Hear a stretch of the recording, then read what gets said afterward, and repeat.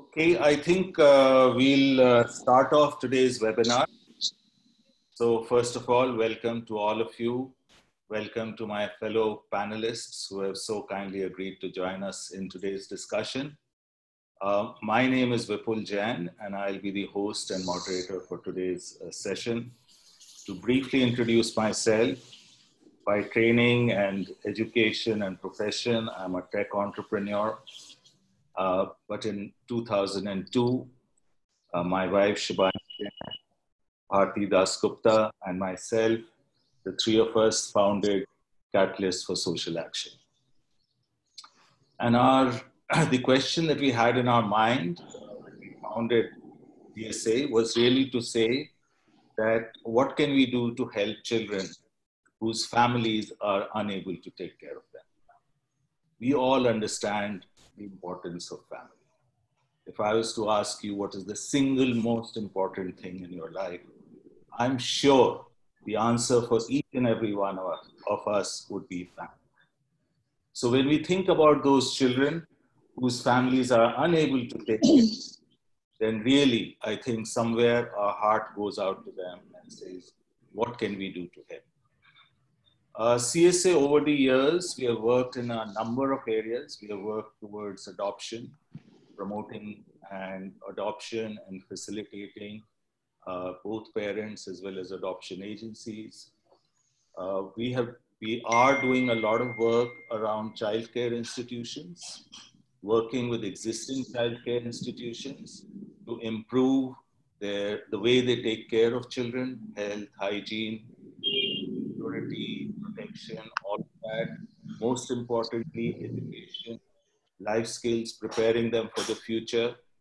And then we had an aftercare program, which is to take care of them when they turn 18 and need to be independent and look for a job and a career, right? Our vision at CSA is to see that every child in need of care and protection is nurtured into a happy and independent adult and a contributing member of society. We are currently working with about 90 parents in 4 states, Maharashtra, Goa, Madhya Pradesh, and Orissa, and about 300 aftercare children. So that's a little bit about CSA. Today, let me introduce my fellow panelists. I'm really delighted to have Ms. Shanta Sinha, probably one of the leading child rights activists in India. She had founded MV Foundation, and they started off with the mission of preventing children who are going into child labor and getting them into education. It's an amazing work that has been done over many years, and I'm sure you'll hear a lot more about it in this webinar. She headed the National Commission for Protection of Child Rights as its first chairperson for 2 consecutive terms. She also served as a professor of political science in the University of Hyderabad. She's the recipient of Raymond Magsaysay Award in 2003 and the Padam Shri in 1998. A big welcome to you, Shantaji, and really thank you for joining us in this panel. I will now come to Chitrakala Acharya. Chitra is, she heads services in Childline India Foundation. Childline, as you know, has been appointed by the government to be the nodal agency for the Childline network. And the Childline network is the first point of call for any child in distress, right? And it's a wide network. It's a very unique partnership, private-public partnership that Childline and the Ministry of WCD have actually created, and a wonderful resource for children in need of care and protection. Chitraji has been working with Childline for a very long time and heads up services. We also have Ms. Manisha Biraris. She is the Assistant Commissioner WCD, and the program manager for the ICPS department in Maharashtra. She joined the Maharashtra Public Services Commission exam, was posted to the education department, moved to the WCD since 2012, and has been looking after the whole ICDS and the ICPS programs of the state. And then I'd like to welcome Nivedita Dasgupta. She is the India country head for Miracle Foundation. Nivedita holds a master's degree from Tata Institute of Social Work, over 30 years of experience in the social development sector. And of course, she is the head of, the country head of Miracle Foundation, which have been doing some really amazing work, working with childcare institutions across the country. And I'm sure she will share a lot more with you about what her experience and Miracle's body of work has been. And last but not least, we have got Anandi Yagnaraman. She's been in the education and nonprofit sector for 17 years. She has a master's in educational leadership and management from the University of London, has completed her executive education program from Harvard Business School. She was working with the Akansha Foundation for many, many years and is currently the CEO of Catalyst for Social Action. So a warm welcome to all of you in the panel once again. So what are we going to be talking about? We're going to be talking about children in need of care and protection. So what does that really mean, right? It means homeless, runaways, lost children, orphans, or whose parents have relinquished their children, children who are at risk of abuse or exploitation, or engaged in child labor, who are living with a parent who is unfit or incapable of taking care of the child. So in short, a child whose parents are either not there or are unable to take care of the child. That's what is meant by children in need of care and protection. Now, as we all know, India is a signatory to many UN conventions around child rights. So every child is entitled to the right of protection, of right against exploitation, right to survival, which covers health, hygiene, right to development, to proper education, to participation in society, to equality, and so many other rights. Okay, so really the question is, how are we as a society, and I'm saying the government, the society, all of us are part of it. How are we going to take care of our children in need of care and protection? The pandemic is, as we all know, not only a health crisis, but a crisis in economic terms, in social terms, right? And as we all know, it's already been 3.5 months, 4 months that we have seen the brunt of it. We don't know when it's going to end. The chances are that it will continue, and the impact of this may be much more long-lasting than we think. So really in today's discussion, we are going to say, how is the COVID-19 crisis impacting vulnerable children and our ability to take care of them?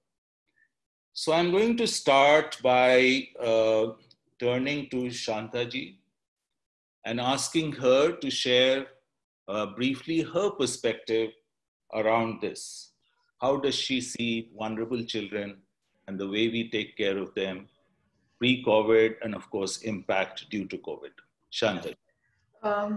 Thank you very much to the Catalyst for Change to inviting me to be on this panel, and I will be as brief as I can, because this is a topic on which one can talk for minutes, hours, and for days together. And some of us who are here on this panel, I know how obsessed you are with children and their rights, and you must be breathing children, dreaming children, and the sheer madness about children. And sometimes I wish the entire country thinks children the way all of us are thinking children, in such an obsessive manner, and I think that is what is lacking in the country, that we are not obsessed about children and their rights. We are not mad about children. We are not even thinking children. And that has been before COVID, and that has been even, I suppose, after COVID. But there are bright sparks here and there, even among the audience. There must be so many bright sparks who are like you and me, mad about children, and I'm happy to be in this audience who are thinking children. Now, what happened before COVID has got so much to do with what is happening after COVID for children. If a system does not work in normal times, it is difficult for the system to gear up in extraordinary and emergency times. Let me tell you, I mean, I'm not negative about the system. I might add a rider. There are some very good officials. There are like Chitrakala here, who are very dedicated persons who are working within the system. But that is mostly a response as an individual, but it would not seem as a systemic response to the plight of children. Just because there are some very dedicated and committed people at every level in the system does not make the system correct for children. And here we are talking about systemic challenges, and I think there were huge systemic challenges even before COVID times for children in need of care and protection. And we will have to just ask two fundamental questions. Is it fair for children to be in need of care and protection? Is it fair for children to be exploited? Is it fair for children to be challenged for their survival, for their development, for their protection? Is it fair for children to have an abusive family? Because we know family is such a evolved institution and a system. All of us have gained from the family as an evolved institution and system. Is it fair for a child to be in that kind of a circumstance? Does a child have a choice in where he or she is being born? Has a child a choice in being born to a poor family, to a marginalized family? So if there are these disadvantages where a child has no choice in being where he is located or she is located in the society, then there is a huge role for the system and for the society as well. Because they don't choose where they are to be born. They don't choose the community. They don't choose the caste. They don't choose the family. They are just there. And if that is a great disadvantage, then there is a huge role for all of us. And that is what I think we are talking about when we are talking about children in need of care and protection. And this huge role for the family, I mean, for the society is not enough. There is a huge role for the state. And that is what has been so well elaborated in the Juvenile Justice Act. You can, except for one or two portions of the act, I think one has seen that the 2015 Juvenile Justice Act is a very well drafted act. It is exactly what we want to say has been put in that document. We just have to implement it and implement all the systems that they have thought about for children in need of care and protection. Institutional care, foster care, sponsorship, child welfare committees, childline, DCPU. In fact, every system that we've asked for is already there. But what is lacking is this question, that are we all concerned about children in terms of their fairness and in terms of justice for children? If we put it in the framework of is it just, is it fair for children, then I think answers to that will come. In the COVID times, we have heard about many children getting out of, who are in school, joining the labor force. Out of school, of course, it gets reinforced. We've heard of abuse in the family. We've heard of increase in child marriages. We've heard of food insecurity we've heard of anxiety, we've heard of uncertainty, and we've heard of everything that should not be happening to a child in a marginalized family. They're very, very vulnerable. And just one more thing I must add to those who are organizing child care institutions. And we also ran a bridge course camp for children, and all of a sudden, in the beginning, in March 26th, 27th, we were told you have to just close down your institution. Where would we send our children? You just close down, and they're here with you because they have nowhere to go, in a way. And we had to trace their families and send them back. Many children didn't want to go back, but then that was a kind of a rule that was imposed on us. So we secretly kept the children and didn't report to the government that we are keeping the children with us. I think this must have happened to so many of us all of a sudden. So that showed the stark vulnerability of children. Somewhere the childcare institutions that we are running have, in fact, we gained from them, and we also, they gained from us, and we had such a bonding with one another. And it is such a, all of a sudden, a disruption saying that, look, you don't belong to us, we don't belong to you, you go back from where you've come from, I don't care. That I thought was that moment, in fact, it gave us an idea of the kind of vulnerability these children face. Suddenly they're left without anything, and we had to keep them in as if they were in illegal custody with us. Which was, and of course, later on we had a very well Supreme Court order, and I'm sure all of you know, which had given guidelines which were contrary to what the government had asked. I will not go into the future, but just to tell you that how vulnerable these children have been who are with us, how precarious their existence is, that by one stroke, you could in fact make them even more vulnerable.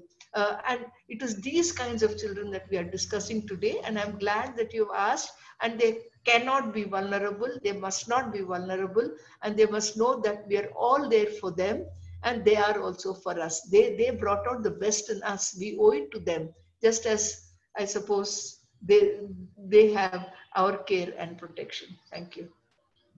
Thank you, Santa.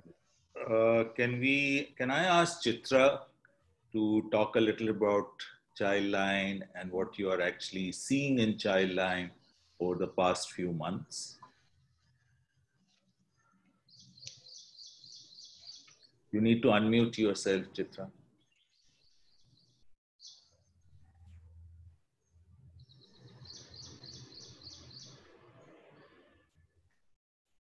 Yeah, firstly, I would like to thank Catalyst for Social Change for this great opportunity, because I see it as an opportunity to represent the work of the entire Childline network, which has been at it from the time the pandemic has struck. And as we all know, it's the India's first tele-helpline outreach service for children in distress. And as on date, we have Childline services operational in 573 districts, which is roughly about 78% of the country covered. And also emergency services provided through help desks at 129 railway stations across the country. So that's the present coverage as on date. And I would like to really thank, as it's a public-private partnership, I must place on record that it's been a very engaging, very enriching partnership with the Government of India, the Union Ministry for Women and Child Development, and also partnerships with various stakeholders right from the district level, the district administration, to the state governments, which we have seen through this journey of child life. So that's something I would like to begin with, and I see it as an opportunity to share the work that's being done. I have a few slides on the kind of interventions and calls that have come in during the last 3 months. And so since the pandemic has struck, Satyajit, can you move to the next? Yes. So if we can see, it's more than 15 lakh calls have been received by Childline from March 20th to 30th June. And of this, the The north has accounted for the largest percentage of calls and interventions both, followed by west, east, and south. Can you go to the next? And over a lakh intervention, direct interventions with children that has been carried out in this period. Satyajit, can we go to the next slide? So if we look at the breakup of the calls, more than 2/3, it's about 66.4% of the calls that have interventions that have been carried out has been related to COVID, which includes relief supplies to the needy, the most marginalized communities, families, individuals. And this has been followed by calls and interventions for core protection concerns, which is protection from abuse, which accounts for about 18%. And thereafter, then the rest of the calls have followed, which includes emotional support and guidance, children who've been reported lost, restoration of children who have been away from families, medical assistance. So if we look at the breakup, deep dive into the breakup of the core protection concerns related cases, the highest number of interventions have been for child marriage, which actually came, it's quite a stark representation, followed by physical abuse, emotional abuse, child labor, beggary. So this actually is a reflection of, despite the pandemic having struck and people not having access to phones or to make to services, the calls that have been received at Thailand reflect that child protection violations have continued to be visible, to be prevailing in this situation. Can you go to the next? So, looking at interventions, we were trying to map, and as we saw, North accounts for the highest number of calls as well as interventions. The top 5 states are Uttar Pradesh, followed by Madhya Pradesh, Tamil Nadu, Maharashtra, and Karnataka. Can you move to the next? So far as Satyajit, yes, just one.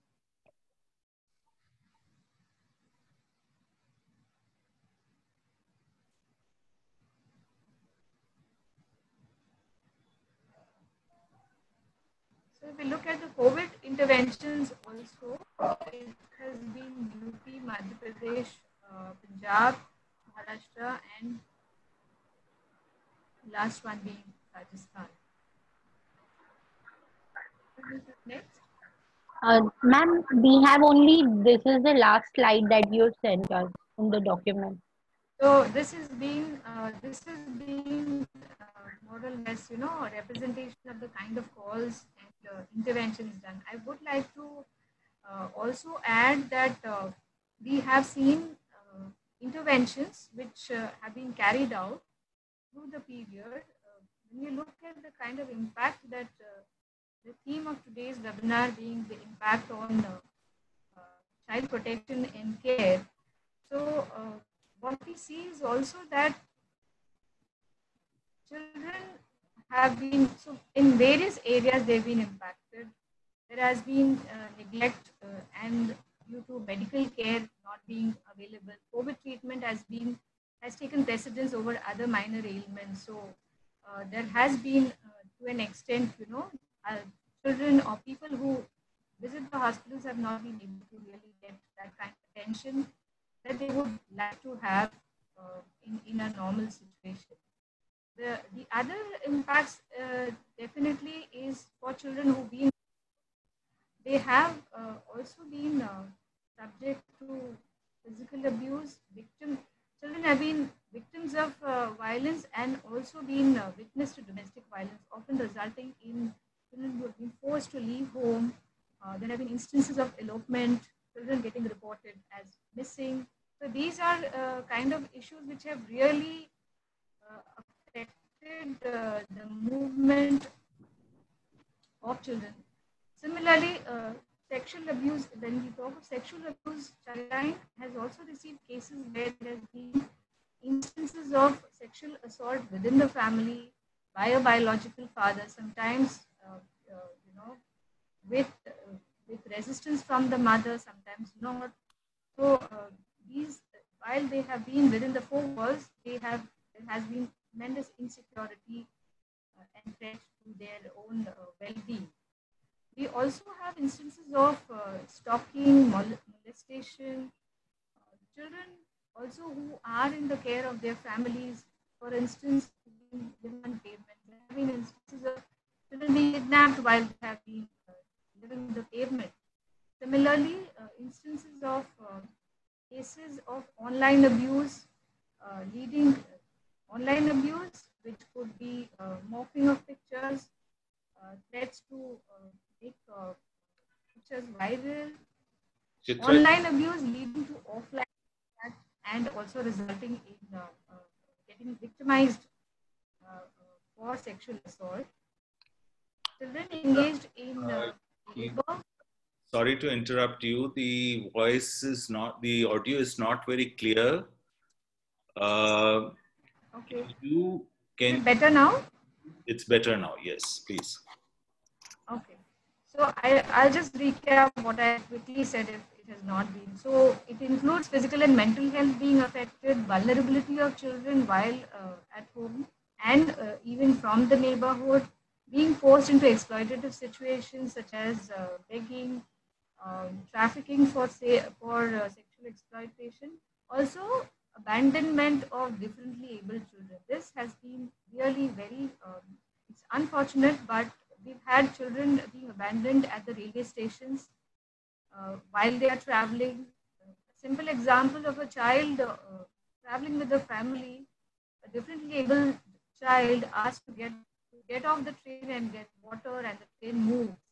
So this is quite indicative of abandonment of children at railway stations and also in community in general.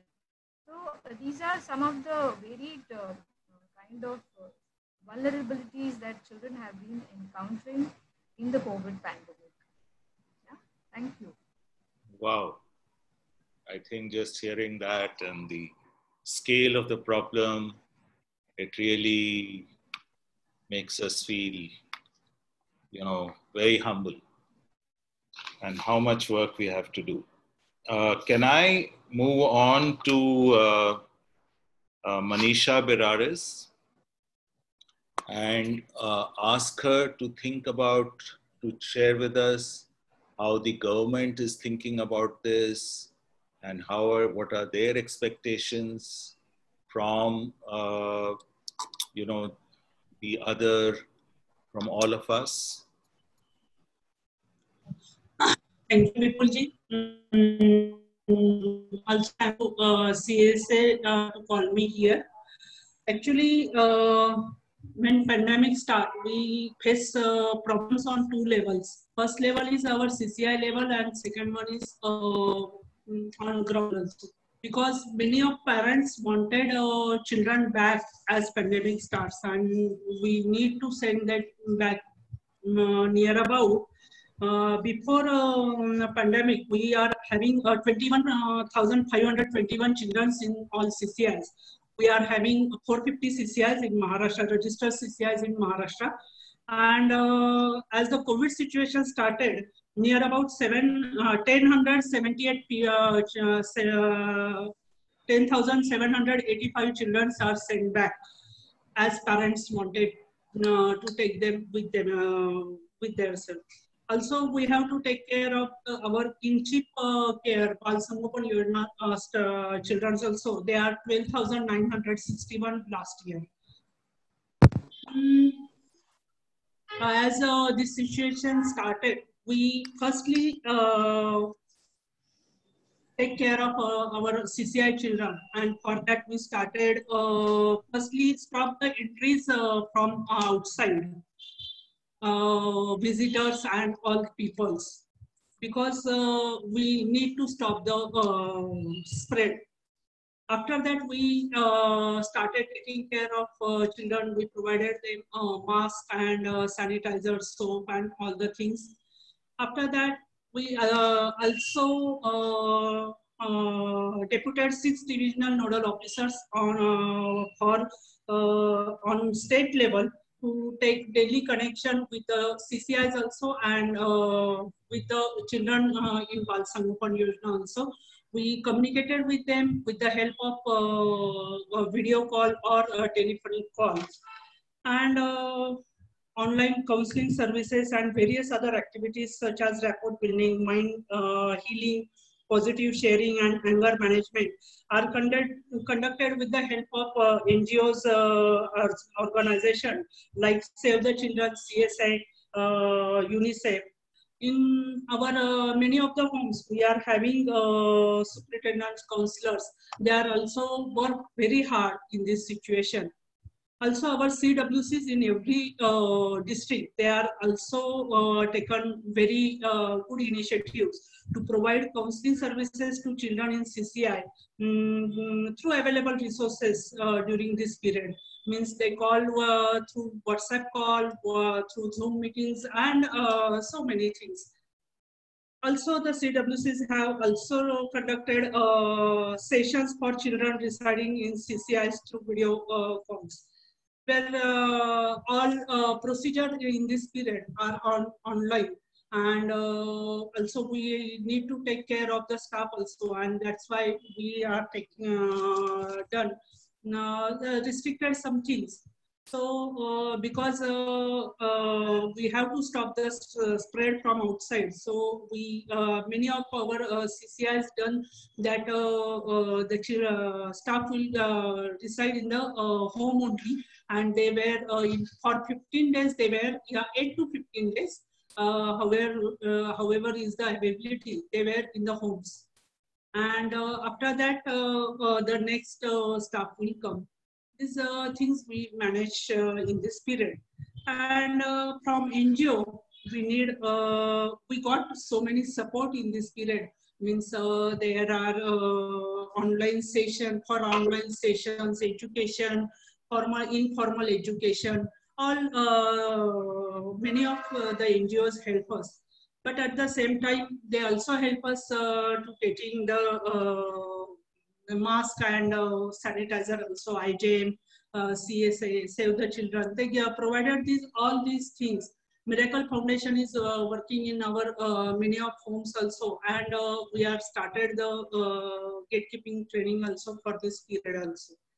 So henceforth also we are expecting the support from all the NGOs in formal and informal education, follow-up, sponsorship, psychological aspect. This is one of the main aspect where we have to work now, because children are in home from last 3 to 4 months, and they are not in contact with other people, and so we have to work for psychological aspect very deeply.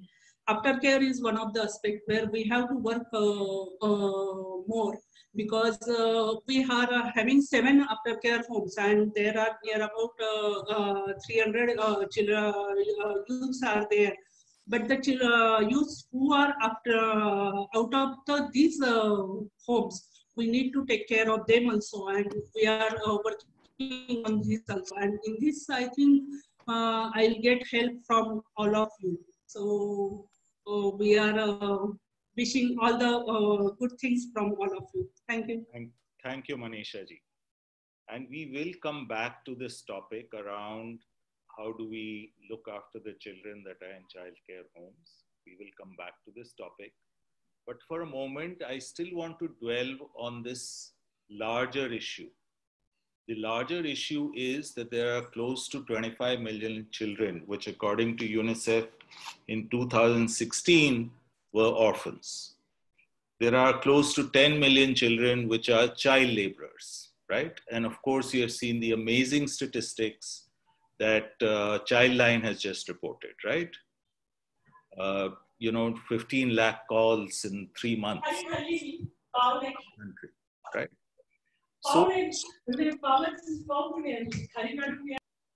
So there are a very large number of children out there, right? And probably the one task that we need to think about is that how do we identify the vulnerable children and get them onto inside the system, get them onto our radar, get them into some form of care by which they can be looked after, right? And how can we prevent children out there from becoming more vulnerable, right? So I would like to hear from you, Anandi. I think CSA had done some vulnerability mapping, right? Can you share some of that? Yeah. So CSA works with about 90 homes across Madhya Pradesh, Odisha, Maharashtra, and Goa.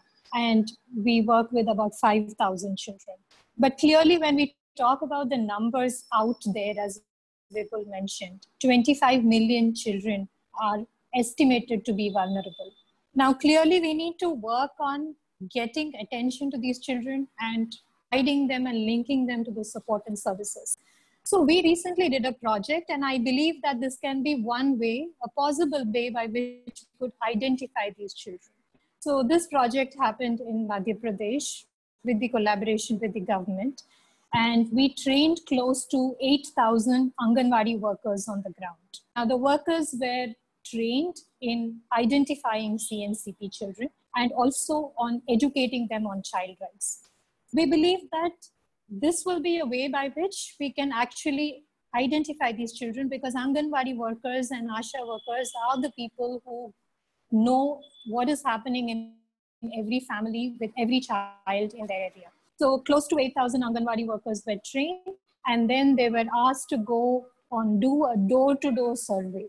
So we got about 2,000 forms back after the survey, and we segregated those forms and looked for cases which required immediate attention.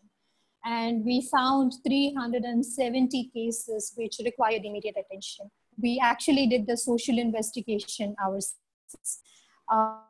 In fact, that brought about a lot of learning. We found that children were fostered by families who could have had access to some schemes and support from the government. Like children who were fostered could have had access to medical help. For example, we found one mentally challenged mother who needed medical help was unable to support her children. So through this scheme, while bringing this attention to the authorities, we actually moved the mother to a hospital for medical care and moved the children safely under institutional care. So this project has brought in a lot of light about how we can, if administered on a large scale, actually go door to door and identify children who need care and protection. Of course, we could only do 371, and there's many more social investigation reports to be done. And unfortunately, the CWC and the DCPO units do not have the funds to make these investigations right now. But we actually believe training the frontline workers will be a huge help for us in identifying these vulnerable children. And we are close to documenting this project and going to hand over this to the government. And we'd be very happy to be a knowledge partner in should this project be replicated and scaled. Because this, I think, was an eye-opener for us, and how the Anganwadi and Asha workers can play a very significant and instrumental role in identifying and bringing attention to these children. Thank you, Anandi. Can I turn to Nivedita? And Nivedita, the question that I have for you is this, right? Yes, the scale of children in need of care and protection is huge, right? We all know that. Unfortunately, there's no detailed survey done where we can, do that. But we all know that the scale is huge. We know that childcare institutions is one way of providing care and protection, at least on a temporary basis, till some other solution is found, and maybe for some children on a long-term basis. And there are about 9,000 childcare institutions across the country, with about 390,000 children residing at them.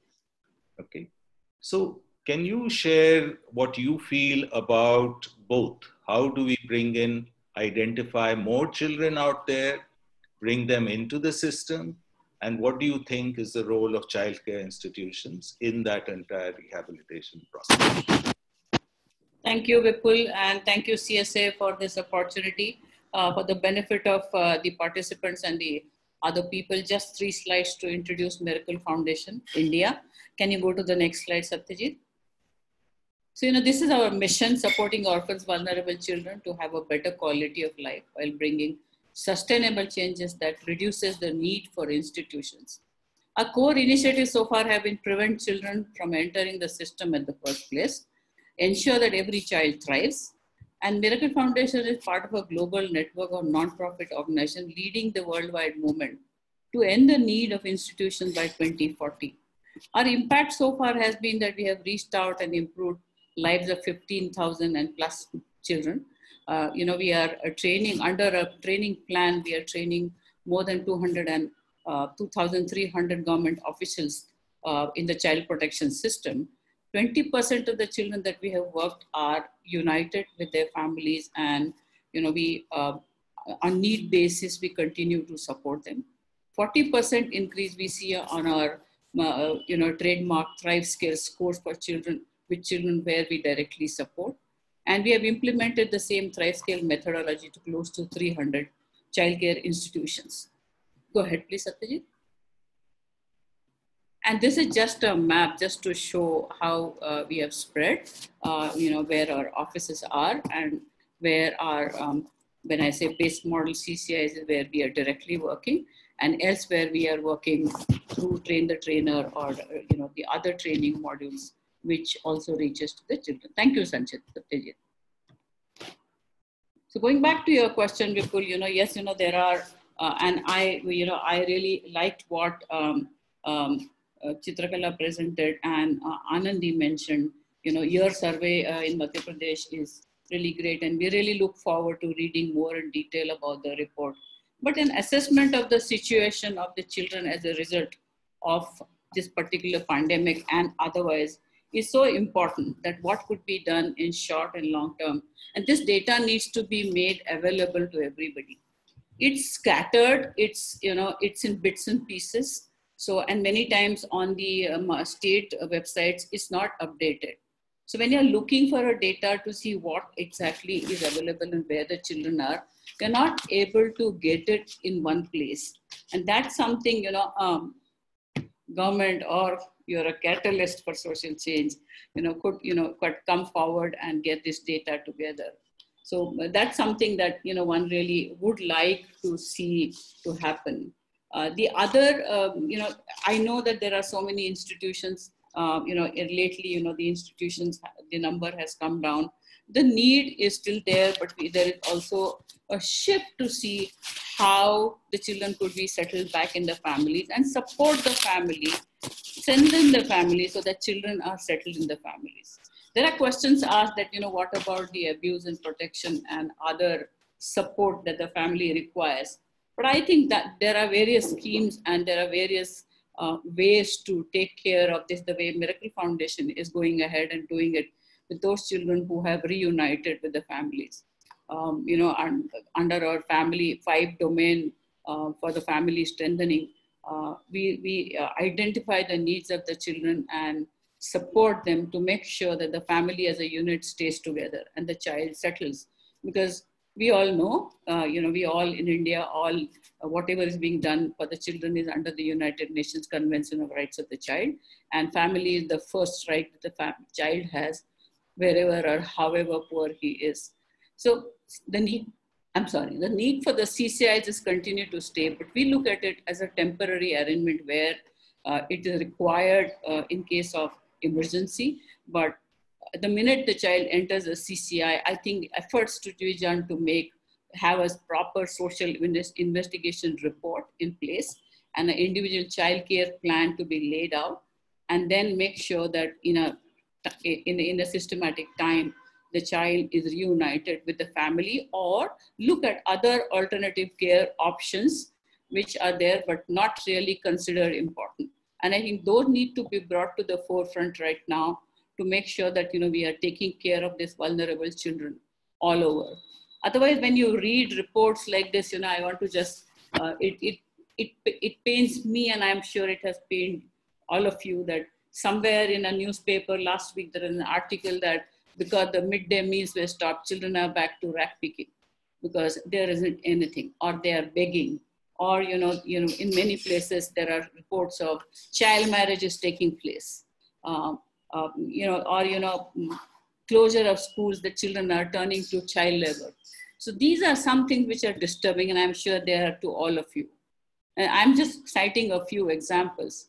But I think in the long run, whether children are in the families or for some reason temporarily they are in CCIs, I think such mechanism to provide care and protection really needs to be strengthened. It needs to be simplified, and making the general public aware that such systems and such support could be given to the children. I often get mails, from vague places saying that this child is an emergency, this child is on the roads, and I always give them childline number and tell them that you should reach out to them, because not knowing how far I am from there, I cannot personally go there. But it tells me something that we really need to, create an awareness of this in the general public to make sure that the children are cared for and protected. Thank you, Vipul. Yeah, I think the scale of the problem that we have in India is so huge, right? The numbers are staggering. But certainly, no one way is really going to be the solution, right? We'll have to work on multiple fronts. And of course, rehabilitation of the family is the preferred thing. But still, there will be many, many instances where that's not possible, either in the short run or even for the longer term. And therefore, there is a space for childcare institutions. If we look at our capacity in the country of 390,000 children, right, in childcare institutions, to my mind, that probably represents about 2% of the children that could potentially be vulnerable, right?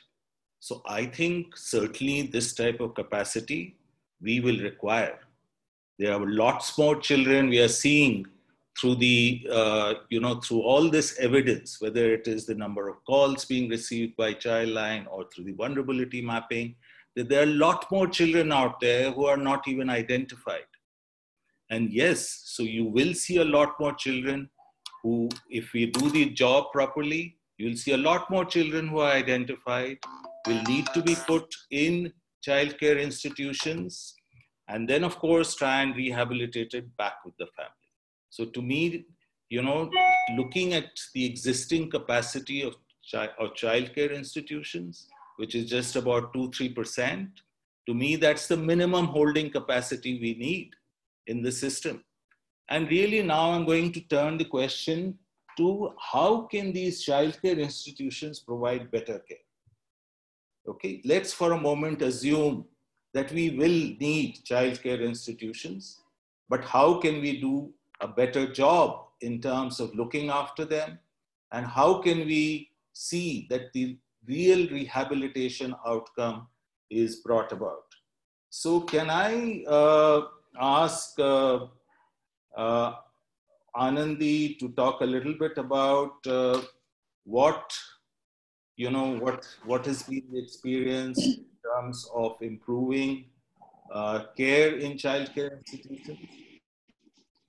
So when the COVID crisis began, like everybody else, we just started helping them out with sanitation kits, because first concern was the health and safety of our children.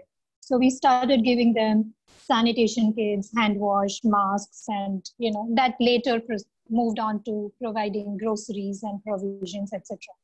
But we wanted to understand a little bit deeper on how the CCIs are actually functioning during this period and what kind of support do they need.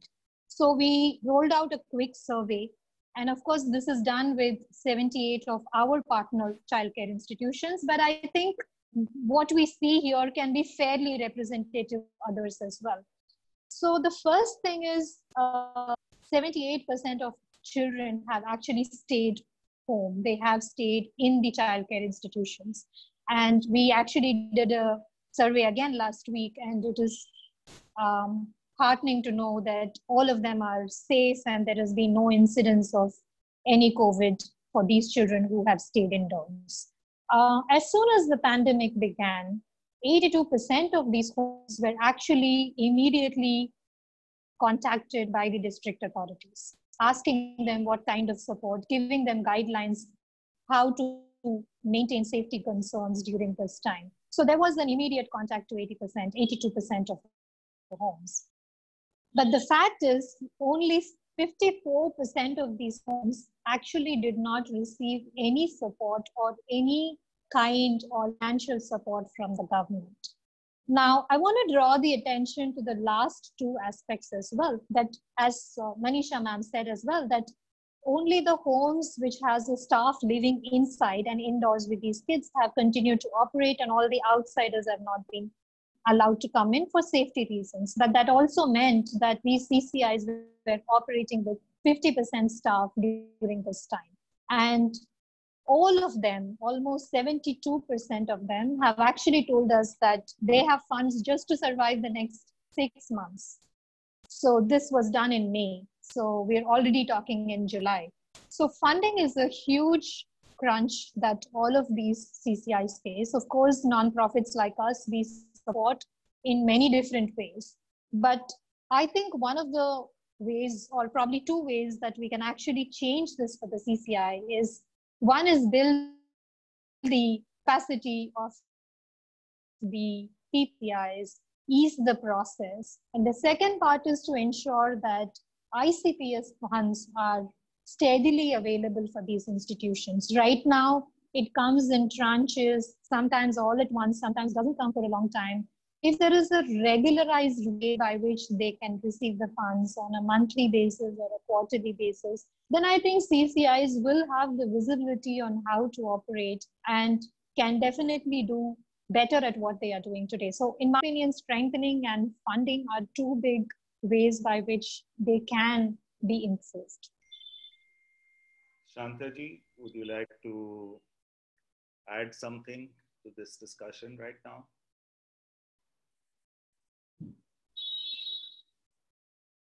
You're mute. You'll have to unmute yourself. I'm sorry. Yeah, I think the issue of funding is so important. And if you look at it, the budget is hardly 1,500 crores, and you're talking about 30 million children who are in need of care and protection. So it shows where the political will is, you know, and I know it is cliche to say that it is political will that is lacking, but I think funds are just not available. I can even say that funds are not available for the homes, not available for CWC, not available for Childline Foundation.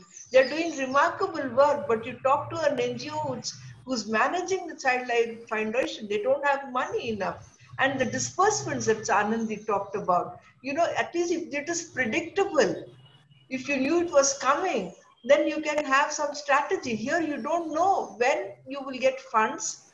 It's so unpredictable how much you would get. I think these are the issues which are very crucial. All other issues are not as important as I would think predictability of funds, flow of funds, and respecting each of the childcare institutions in a manner that the children will feel safe. It's insecurity of the institutions, and an insecure institution is to provide security to children. And I find that it's just not on. How do we get the government to say that you will have to have a fund flow and children just can't wait? It is a huge question. And how do we keep writing letters to the parliamentarians? You know, many of us kind of, I would say, accommodate, saying at least this is there and let us go on. If we ask too many questions, perhaps even this is not going to be there. I don't think we should do that, you know. That I know how a Childline Foundation NGOs work. They never complain saying funds aren't coming. They don't do it in public. I know their salaries come 6 months after. How are they going to run? it's not just that child welfare committee, the sitting fee is hardly 500 rupees. And if they have to do social investigations, as you say, write about each child, they don't have the kind of staff that they have to do. So somewhere I think we will have to do a proper budgeting of what it means to run a decent childline, a decent childcare institution. It's so important. And I don't know if that budget, if if you have done what it needs to run a decent childcare institution, what kind of budget is required, and is that coming? Oh, it's a very valid question, Shantaji. And certainly, I think, funds are absolutely one of the things required to run a childline institution. But what I've also seen is that most of these institutions are not very large, right? 25, 30, 40, 50 children. And they're located not in the metro cities, but also in small towns. Absolutely, right. And they're started off by very well-meaning people. When you actually meet these trustees who started off these institutions, you really say, my God, how did you start, right? And what is you doing? And therefore, what they also require is a lot of support in terms of knowledge, in terms of partnership, in terms of abilities, right? Which on their own, they don't have access to, right? So I think those are many of the things that they require. And around funds, this whole ICPS scheme actually provides for 2,000 rupees per child.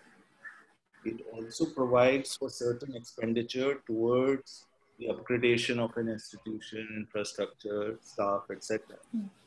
Unfortunately, I think it's implemented in different states in different ways.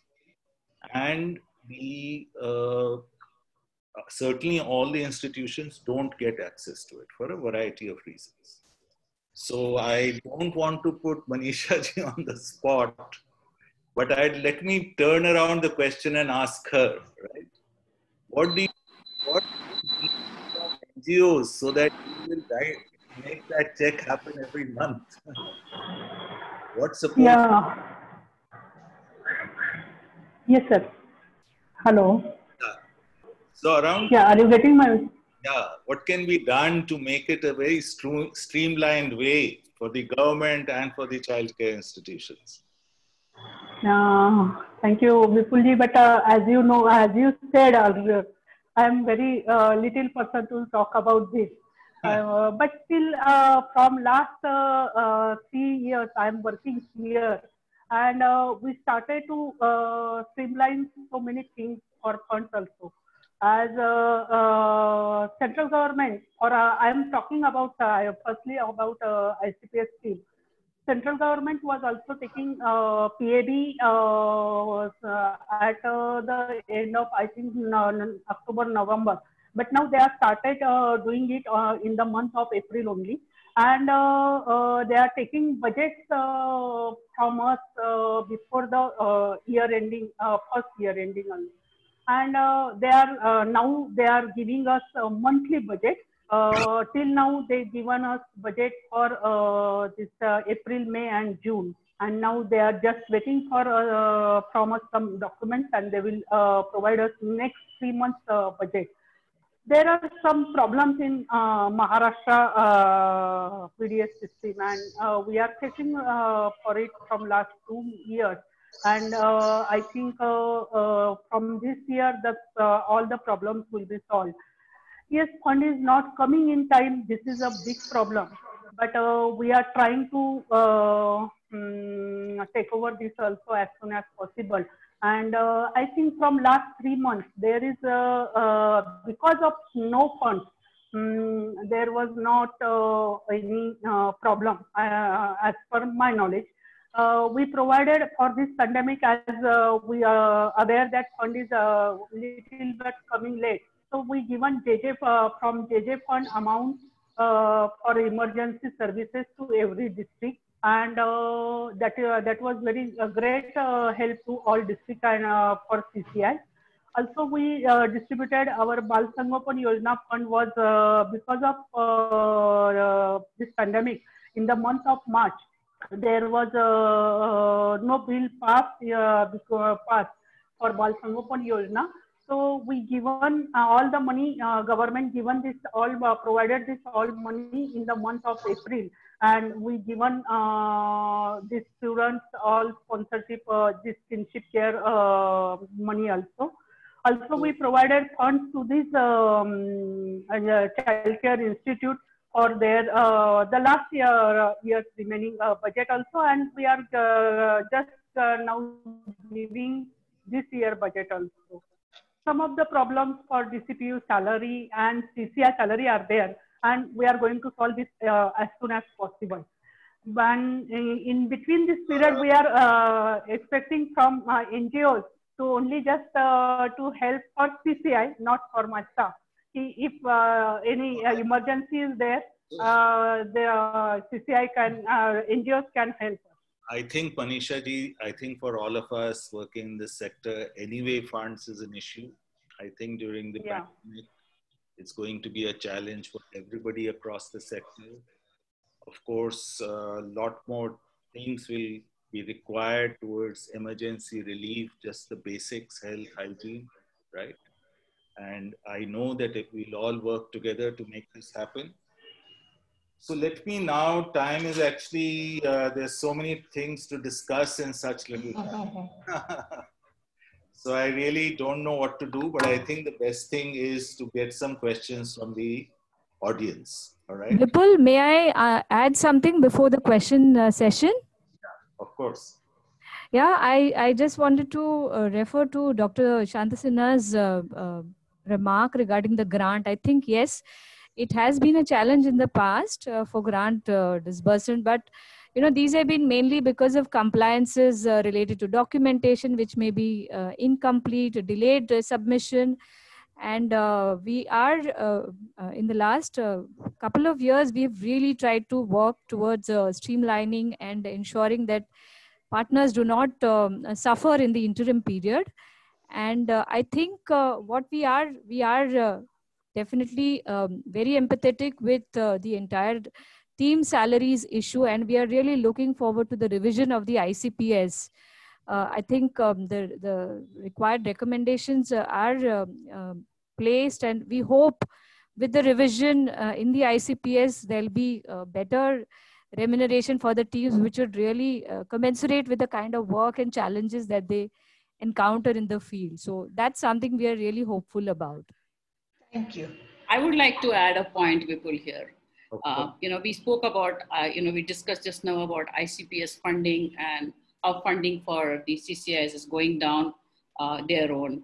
Not all CCIs are funded by the government, state government or otherwise. There are selected few who get this funding. Many of them, in fact, majority of them, raise their own funds and run their CCIs, although they are registered under the Juvenile Justice Act. And right now, currently, these are the organizations who are facing the major crunch because their donations have drastically dropped. And in some cases, it has dropped so much that they're even trying to restrict their basic services. Some of the CCI that we work with, we have in all our cases, we have stepped up to help them with that. But this is something I think in the longer run, if we are really asking the CCIs to follow the care and protection and give the best standards of the care, I think somewhere even the government needs to come up and look at it, however, whatever fund crunch they have. But this is the reality. Children are there, they are registered CCIs, and fund is always required. Thank you. I think one of the action points maybe for us to discuss offline and take forward is to say, how can government and civil society work together to ensure a smooth flow of funds, even under existing schemes or potentially what else is required, because you're absolutely right. I think the children are there. They need to be looked after. And you're absolutely right that the government's funds don't flow to a large number of CCIs at all. There are many of them that are not at all getting any funds from the government.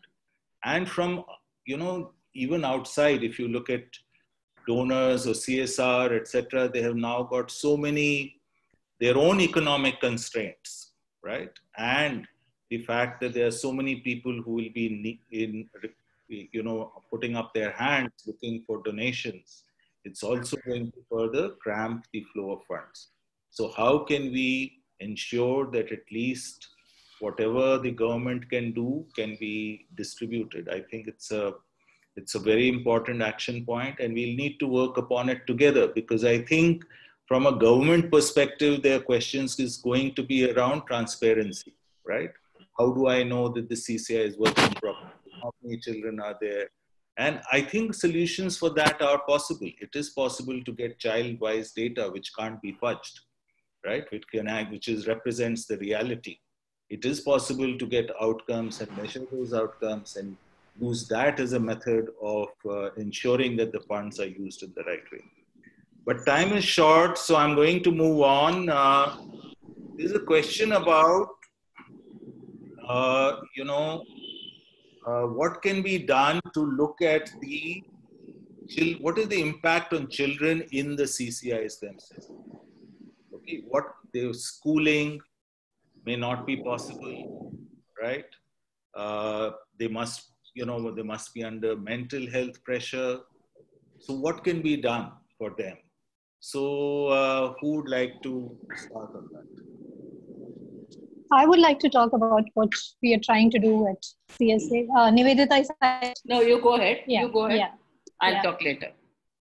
So briefly, I mean, we all know from March the schools are closed. So when the schools were closed, obviously kids are cooped up indoors. No visitors, no donors, no mentors, no volunteers, nobody. And learning was very seriously getting affected as well. Recently, the schools have started doing WhatsApp kind of lessons through WhatsApp and through TV and all of that. But even those are very difficult for our children in CCIs, because we have children in multiple age levels and multiple grades. And often there is one phone with the superintendent with one WhatsApp. And many times they don't have the internet connectivity to stream things. So this was actually something that is bothering all our children. And what we try to do, in fact, this was a big eye-opener and a learning for ourselves. We actually tried to quickly move into a digital engagement program. Now, we didn't have all our CCIs digitally enabled, so we were able to start with about 25 CCIs. And what we did was we got them quickly digitally enabled with minor tweaks, like wherever routers had to be changed or internet speed has to be picked up. What our team did was actually looked at content which was available online. So we didn't create anything. We looked at all the content that's available online and free this time and lots of good content. So we actually borrowed content, and we also took the remedial intervention program that was rolled out by the Odisha government. And we found that that was more suitable for children from our CCIs. So quickly we created a schedule of what does it look like for, say, 3 hours of engagement. So every day there's a bit of a study of math and language. And then we also created recreation activities and my wellness activities. Now these two are very important, and children sitting far away could actually, by getting digitally enabled, could actually do a Zumba session online. We're able to hear, now this picture that you see was actually a guest speaker offering astronomy session, where a couple of CCIs together was looped in and they were connected together, and the guest speaker spoke about astronomy, and then they went on to make some models. So recreation, learning, and my wellness in terms of their yoga online, art and craft, a lot of activities have been happening. Of course, there are huge levels of challenges in terms of connectivity. This here, the picture you can see is actually two homes connected for a joint. Realize that they are actually brother and sister, and it happens to be the brother's birthday and the sister happened to wish him. And this we came to know through the session. So we managed to get a lot of such activities. Still a long way to go though, because we still have to get a lot of our other homes enabled. But what it actually allowed us to think was the world of opportunities that exist if we are able to invest a little bit in these infrastructure and digital facilities, that we could actually open it up to children who are in some of the very remote areas and provide tutoring facility, mentoring facility, volunteers could interact with them. So we are actually creating a model of blended learning, which we are going to continue after, hopefully after the COVID as well, because it's just opened our minds on what can be done with these kids without having the issues of, you know, they are far away, they don't get good tutors, or they don't have access. I can't physically go there and teach that child, but some of this can actually drastically change, like how all of us are able to come together on this Zoom conference, which otherwise would have been a great challenge pulling it together. So this is something exciting we are looking forward to. I mean, we are more than happy to learn if others have done and share what we have to make it, you know, more enriching for our children. So we're quite excited about this. So sorry I jumped in. Nivedita, you can. That's okay. Continue. I just wanted one clarification. Yeah. Are these for children in the homes, or are these for children, I mean, the CCI institutions, or are these also for children who have gone back to their families? That didn't get clear. So these are primarily for children in the homes. In the But home, okay. yeah. But with our aftercare children who've gone back and who are not in the homes, we're actually providing them with a smartphone and spoken English application, so that they are sitting at home and not doing anything because their courses have been stalled, their jobs are not there. So we've actually used that opportunity to get them skilled during this period. So okay, thanks. Thank you for asking that. Yeah.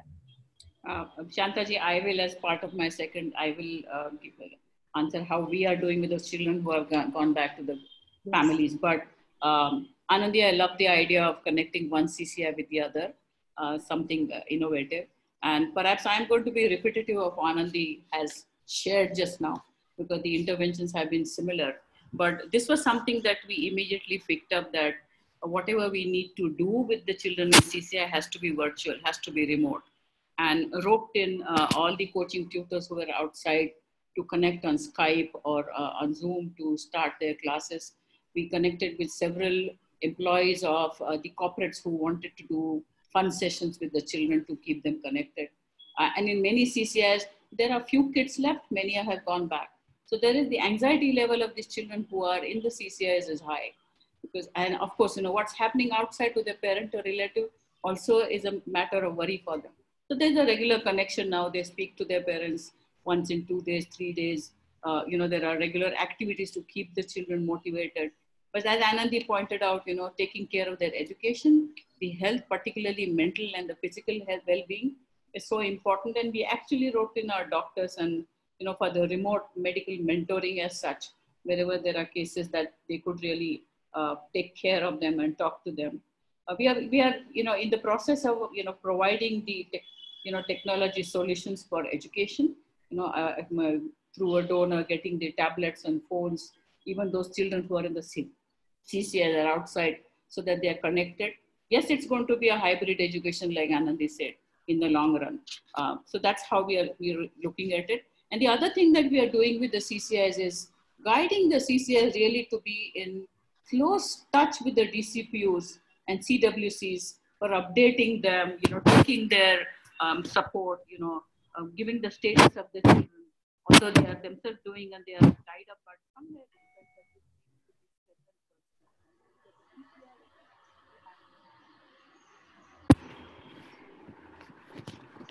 Can you hear me now? Yeah. I think there's a problem with mine. So then there has to be a close relationship between the DCPU, CWC, and the CCIs. Although they have it, but this needs to be strengthened so that they're able to, DCPUs are able to monitor the children well. And we are also guiding the CCIs to attend the webinars, get guidelines, follow the circular which Honorable Supreme Court came up with in March. We realized that not many CCIs had read it, not many CCIs had understood it. So we really had to take them through, through this. And ma'am, to answer your question about children who have gone home, and we realized that, you know, there's a lot to be done to make sure that the family and the child stays together. So therefore, you know, preparing the family to receive the child trying to strengthen the family because there's already a resource crunch, already facing unemployment. There could be, increased cases of vulnerability. So keeping all that in mind, through the CCIs, we created a monitoring tool to look after these children or take care of them once every week. Every child and family is connected on phone because currently personal visits are not allowed. On phone, they are connected. And two main things first thing that the CCI has been taught to check is whether the family has enough to eat and whether the family is healthy. These are two things. And if there are any issues, then they have to immediately go check with the Gram Panchayat or go to the nearest health center for whatever support that they require. This also established, a close relationship with the family, which earlier is, family visit just once in 3 months or once a month, and the CCI staff is really not so close to the family, and just getting to know them. There are cases of anxiety among the families and the children, and we built in an on-phone remote psychosocial counseling support, which is working extremely well. And that is offered in fact, is ongoing with the children in CCIs as well. But this is something we realized way early in our work in CCIs, that there are many children with emotional issues who require counseling support, and expert counseling support is certainly required. And while we are working with the families, we are also making sure that, that the child is safe. We don't want the family or the child to separate and the child to get into any kind of child labor. So that's what we are currently looking at. That is how we are supporting the families. Initially, what we did, and which was hats off to my team, that within 3 days of knowing that some of these children have gone home, and when the reports started coming in that they have a finance crunch and there isn't, within 3 days, we were able to do a bank transfer to every family. Again, thanks to the government scheme where every family had a bank account. And that came so handy to them to buy their monthly groceries and hygiene items. And we will continue to do it from April for 4 months till the families are settled. And of course, continue to support that child in the family for further education and anything that they require. But this would be on need basis. Thank you. That's really nice to know, Nivedita, that, once the children are deinstitutionalized, they're put back with their family, there's constant touch and follow up to see what is happening.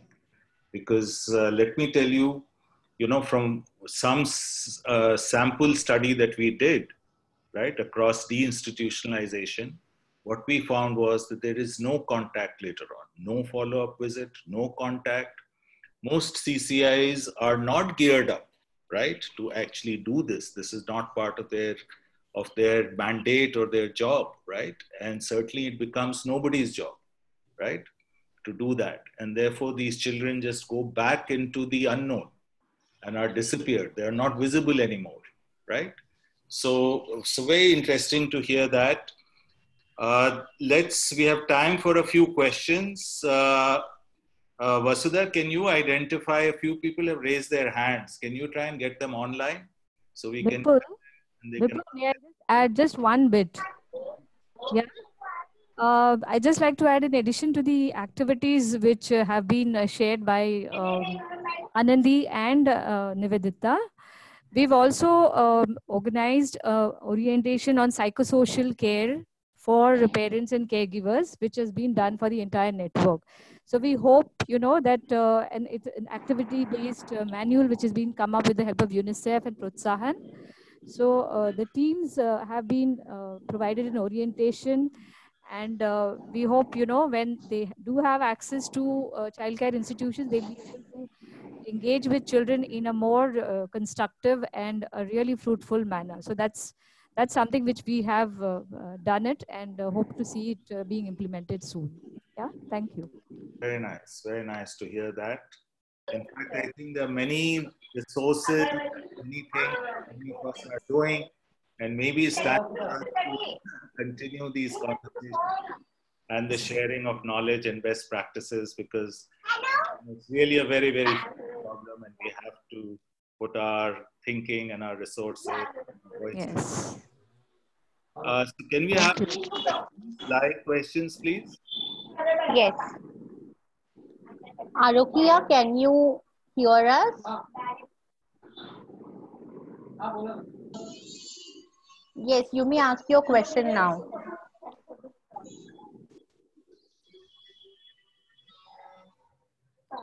Arokia?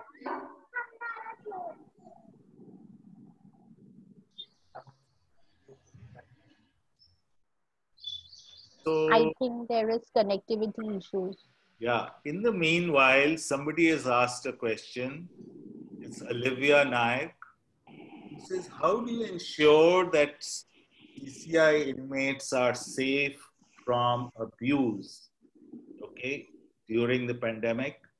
And I guess the question is not just during the pandemic, but because in media there are reports now and then about systemic abuse taking place or neglect taking place.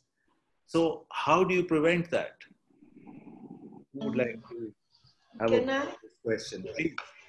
Although I don't have much experience with CCI, except for one or two occasions where we ran our homes, one thing that we did was we had a system of social audit, and wherever the home is located, have the community around the home, uh, either the ward member or the panchayat, and one or two parents and other NGOs, one or two, form a committee where they would hear grievances from the children and also look at other aspects of the home. So, in a sense, social audit seems to have worked, especially in times where we know there are some homes that are so vulnerable and there is so much of abuse happening. So, insist on greater transparency and processes of transparency where children open up and are not further victimized, and also hold in camera conversations with children to protect them. So create processes of social audit where there is one outside agency which is from the community and other NGOs who will interact with children, and I think this has worked. I'd like to add to that a little more, ma'am. You said very, very rightly that's how. But making live a culture of child protection is so important. It's not a policy paper, say just on a put in a drawer and forget about it. And this is exactly what we did with our CCIs, helping them to create their child protection policy and then training from their board to their staff to every child, age appropriate training. Make sure that everybody knows what are those components and how do you report and how do you prevent. This is very important, and this I think in every CCI, of course, cameras, as you said, these are all interventions which are part of it. But bringing that child protection policy live is of highest importance. Thank you. Yeah, if I may just add, so I agree with both of you. So one of the things that we all agree is, it is not enough to have a policy, but again and again revisit that policy. So personal safety sessions have been done, not just with the children. I think it's more important to do it with the adults in the institution. So they know what are all the rights of the child and how do you protect a child who's under your care and, in your premises. And as Man said, another thing that has really worked for us is the committee. When you have children's committee activated and have it actively running, if God forbid there is a discomfort or there is something, it is bound to come out in those committees. So we have to create an environment of safety and security and openness. And I think that is critical for all of these forms. I think that's that's some very good points. I think it's very important because what I see happening is that what hits the media are some of these incidents. Yeah. Maybe out of 9,000 institutions, there may be a few bad apples, but the name that they give to everybody else, right, is actually very damaging to the overall perception around childcare institutions and the work that they do. And therefore, it's really important to be able to not paint all childcare institutions with the same broad brush stroke, but actually say, okay, right, this is where they are, right, in terms of their maturity or in terms of their processes, in terms of their openness, their transparency, their outcomes, and so on and so forth. And that way one can actually start to incentivize child and help childcare institutions move up in terms of their capabilities through a variety of measures that many of us are doing and we can all work on. So can we have another question? I see 5 participants who have raised their hands. Yes. Vasudha, please select one of them. Richa, can you hear us? Yeah. Yeah. You may ask your question. Thank you. Thank you so much. I'm Richa Tyagi from Miracle Foundation India. And Vipul, I had a question for you. You mentioned about a study that you've done, that CSA has done on deinstitutionalization sample study. Just wanted to know about it, if it is available in public domain and you can know more about it. Yeah, thanks, Richa. It is actually on our website. Okay. This was a study that we did in Madhya Pradesh. Okay. I think it was Anandi. Do you want to share details on that?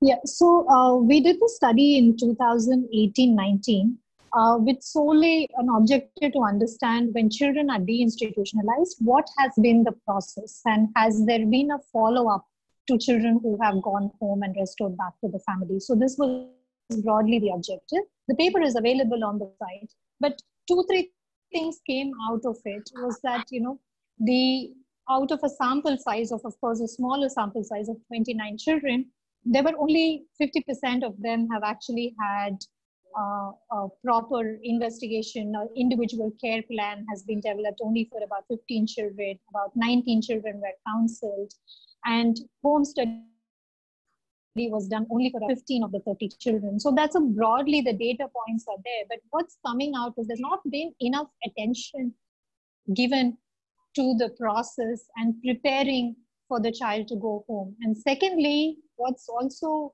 concerning is that there has been no follow-up after the child has gone home, and there has been no linkages to any funding or any other means of support for the child. So we believe that it is really important to restore the child back to the family. But what is important is the process that is being followed. And after the child is restored, how do you monitor the child? Unless these two aspects are in place, you can actually put the child in a really adverse condition to what was before. So that's really the gist of it. I mean, I would really encourage you to read the paper, and it's available on our website. Thank you. Another question? Do we have another question? Yes. Hi, Aditya. Can you hear us? Yes. Yeah, you may ask your question.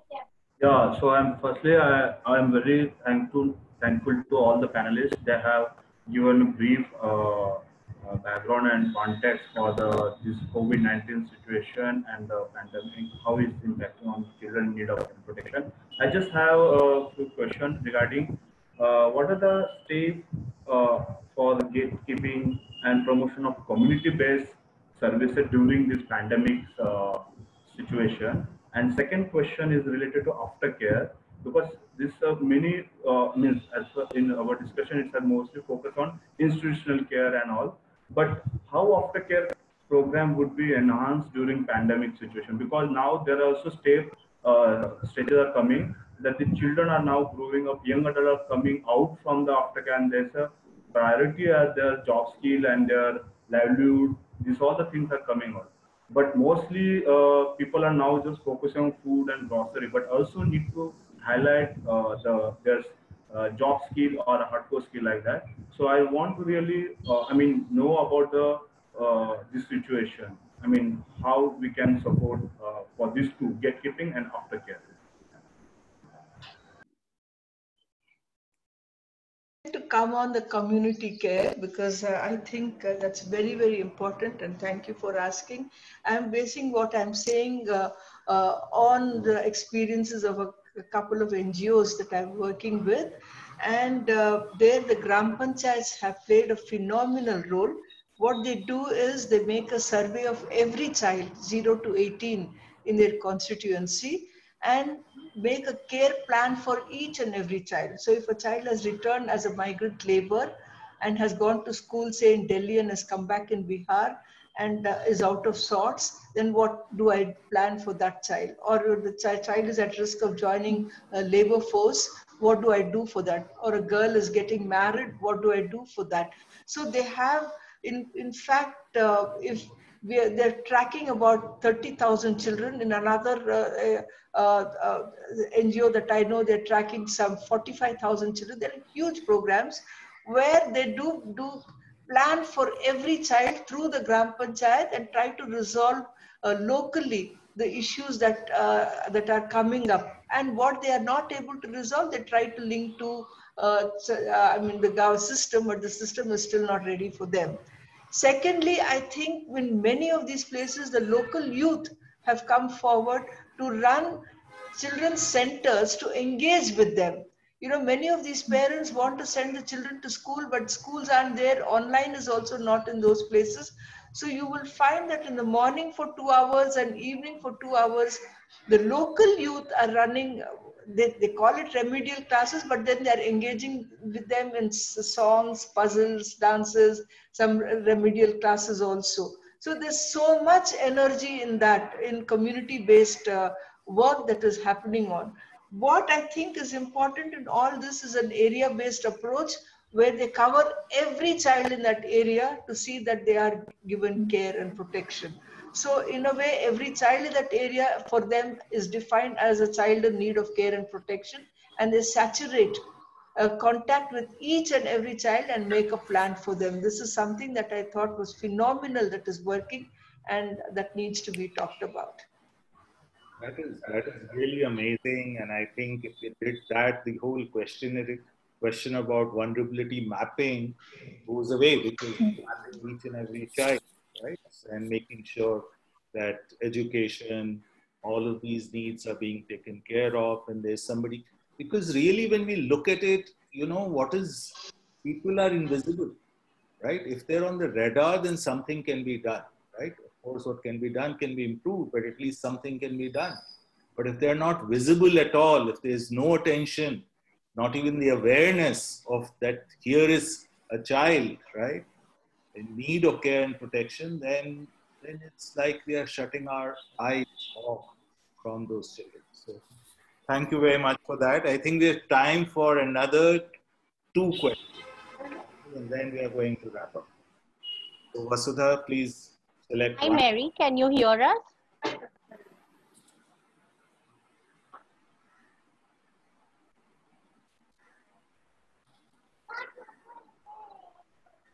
Sangeeta, can you hear us? Yes, I can. Can I ask my question? Yes, go ahead. Yeah. Thank you for these informative presentations. I had 2 points. While I think Manisha ma'am did mention that there were protocols, we've not seen the implementation of these protocols, especially for those adolescents facing sexual abuse under 18 for Mumbai, where Sehat, my organization, works very closely with the Bombay Municipal Corporation. We had a huge challenge as far as admission of children was concerned. There was a mandatory COVID test that was required. We all know that unless there are symptomatic patients, it cannot be done. Unfortunately, nobody from the child welfare committees in Mumbai were able to even direct admissions for these 3 young girls, you know, all under 18, pregnant, and almost 30 weeks, and they could not be kept in the hospital, which is usually what happens in non-COVID times, till such a time that they deliver. So my challenge is, how does one bring the child welfare committees on the same page to be able to understand the relevance of when and why COVID tests cannot be done? What are the facilities available for quarantining? You know, it can't be an escalation every time. And so the protocols may be there. They are definitely not available on the WCD websites. They are definitely not populated. And so I'm coming from that perspective that if we can get some guidance, then we can use it to say that these are the protocols, we translate them, you know, there's a training for the people at the level of the shelters. So also the second issue being, I know that this is a different forum, but I also would like to draw your attention to the move by the ministry to increase age at marriage.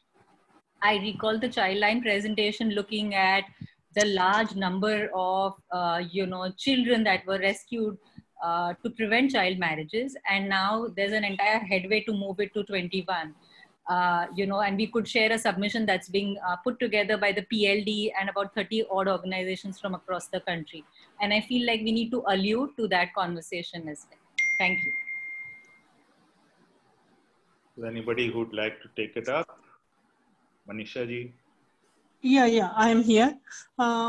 Actually, for quarantine, we are guided every district officer to keep CCI, observation home, and SA for this quarantine facility. And we are given this guidance to all the district officer. And ma'am, ma'am, if you have a problem to any particular district, you can ask us, you can call me, and I will try to solve the problem. Because I don't think that, and every CWC is aware of this thing, and so CWCs must attend your case. But if this problem arises, you please contact me directly. Okay, thank you for that. We have time for one more question.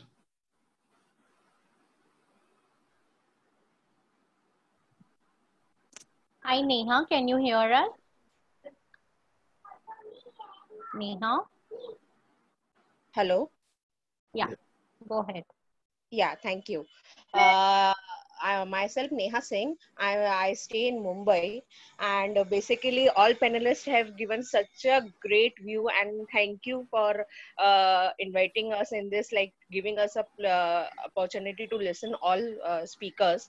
My question is basically that we are blaming game each other system of government, and these people are not doing, or those are not doing the work. But we all should come together and try to make some role models that who can help each other. Basically, like CWC are facing problem. Yeah, in Mumbai, CWCs are not doing. Some 1 or 2 CWC panelists are not doing work. Other are doing it. But we should explain them, and we should give training, and we should try to what face means in what we are facing issues. We should give them higher authority writing that your panelist of CWC is not working proper. So we should try to solve.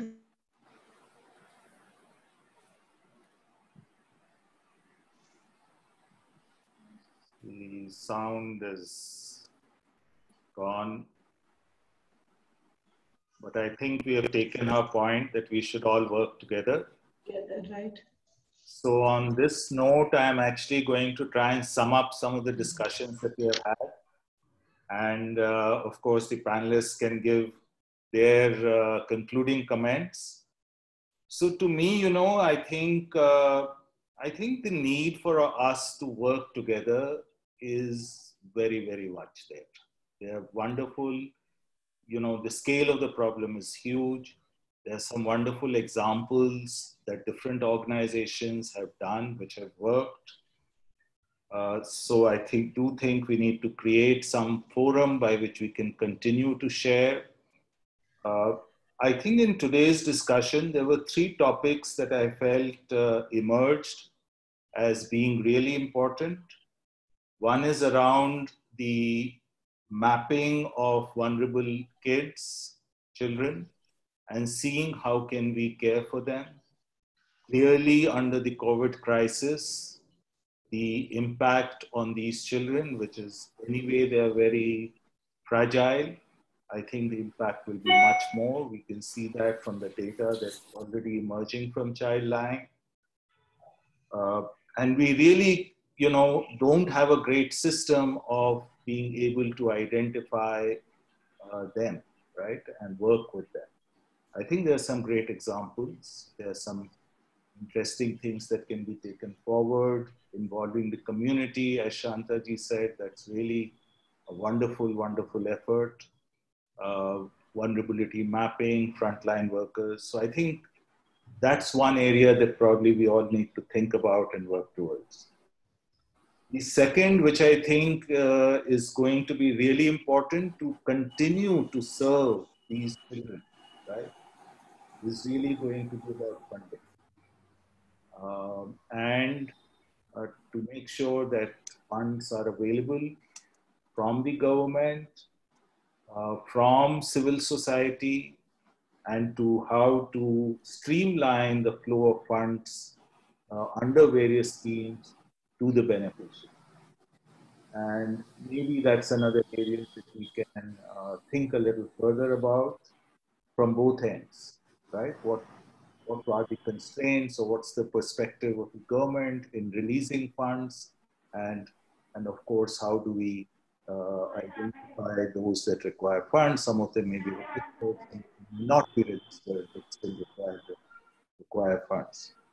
And the third is, I think there are around both CCIs and alternative care, right? These are the mainstay of rehabilitation. And around these, the best practices that have worked, right, that have been implemented in pockets by different institutions working in this space, I think maybe these need to be brought out, shared as learnings, and found a way to disseminate them to across the network of 9,000 institutions that exist in the country. I would again like to say that the 9,000 institutions that exist are a phenomenal infrastructure available. These are all led by people who have very, very good intentions at heart. They are working. There already are children existing there. If we can strengthen these institutions and we can empower them in the long to continue to provide these services, I think we'll have done a great service to the children. And of course, while alternative care and rehabilitation with the family is required, but I think you will still need institutions to need it. And therefore, how do we up their level? How do we increase transparency? How do we make sure that issues of child abuse and neglect are not there, or they are quickly identified and those institutions are shut down, but the rest of the sector get their due? They're not considered places of last resort. They're not considered places and viewed with suspicion, but actually with encouragement to provide the very, very essential services that they are providing. So I think these are my concluding comments. I would like to ask each of the panelists to add to this before we close, this session to a close. I'll add just a continuation to what you have said.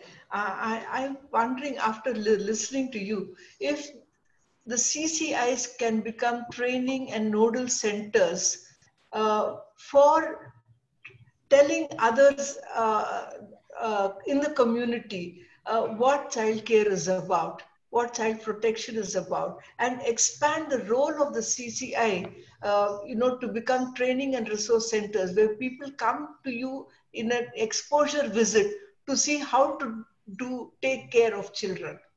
How do we democratize institutions? If children's committees are formed, show them that this is what it is. So I'm just wondering whether we redefine childcare institutions. Now it seems it is in isolation, but the 9,000 institutions should support some 90,000 other institutions in childcare and protection. Is that possible? And I would like to end on this note that thank you for this energy that you've given me.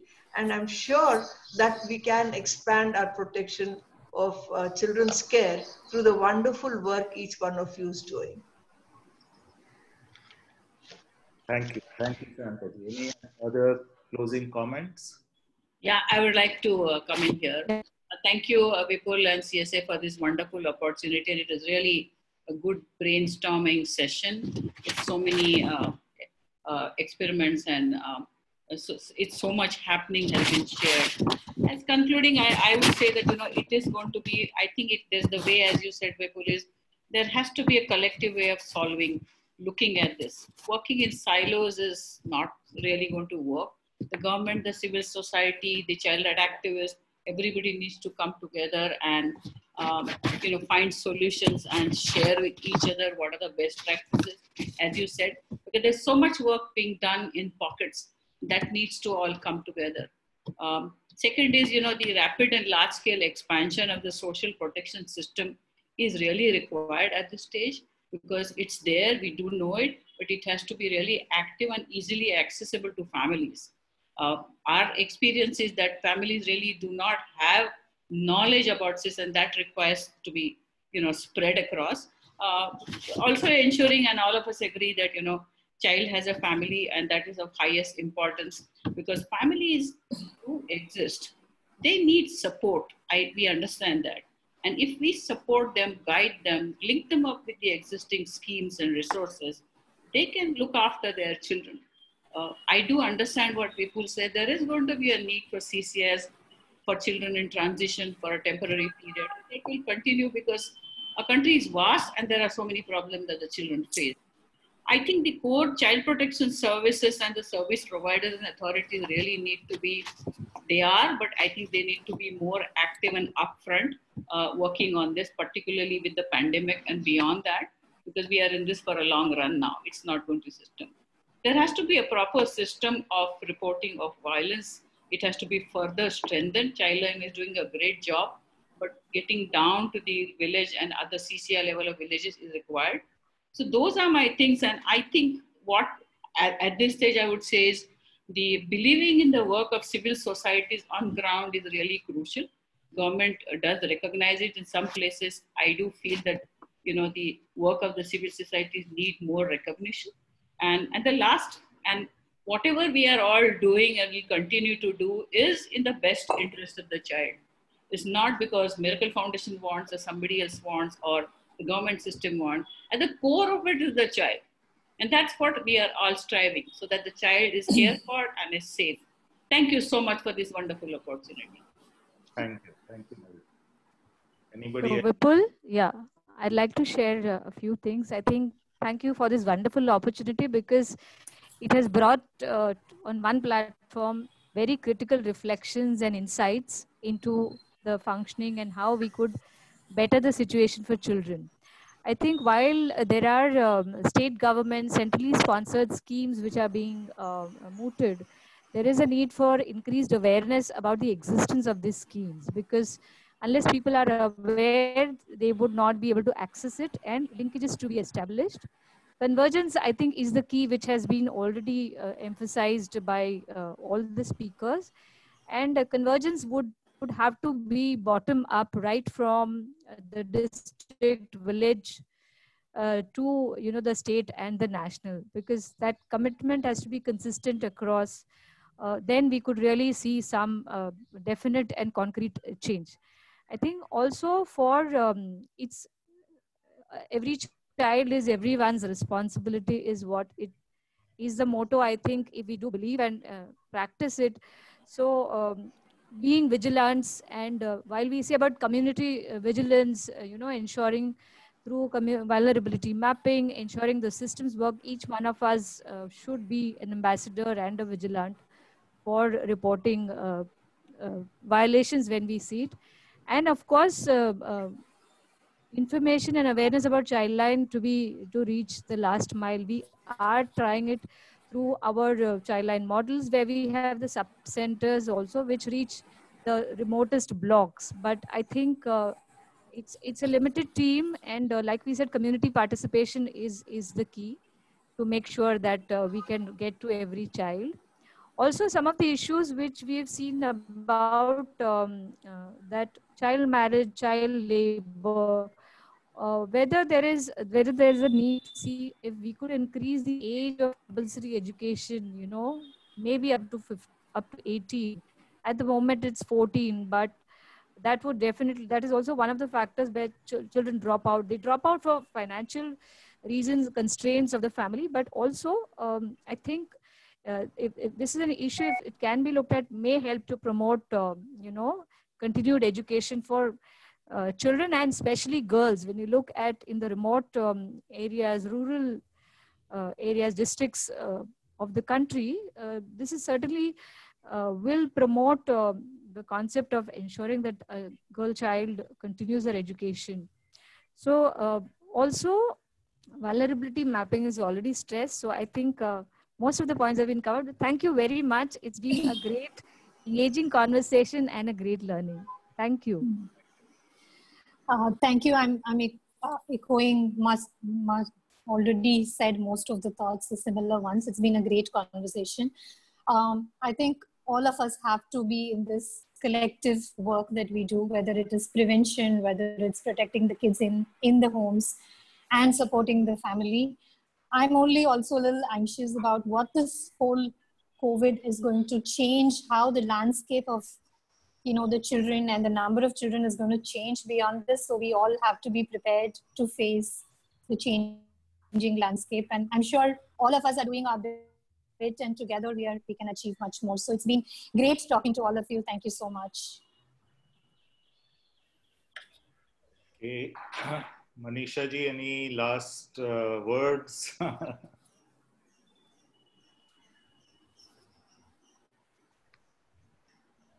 Okay.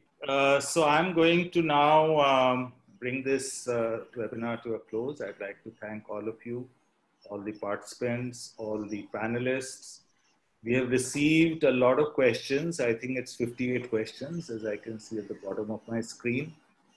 What we'll try and do is this session, we will take these questions. We'll try and see if they're directed towards any particular panelist or to all of us, and we'll send them out to the panelists. And I'd request the panelists to respond back to the people who have answered these questions. There's also going to be a poll that will be put online, which is basically feedback around this session. So I would request all of you to please give your feedback, right? That will enable us to think about, what we should do in future and how do we continue to engage with each other. So on that note, thank you very much. Thank you. It's been a wonderful, and yeah, it's been a pleasure to host such a wonderful conversation. Thank you.